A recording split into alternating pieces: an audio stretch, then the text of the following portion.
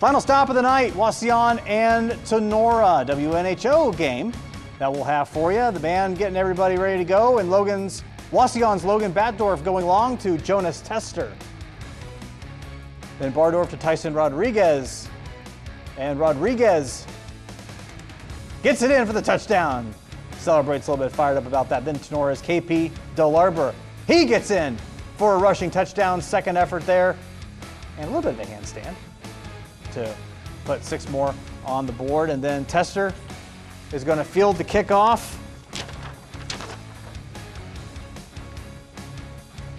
And he might go all the way. He is gone in this one. Tinora with the 23-13 win over Wauseon tonight.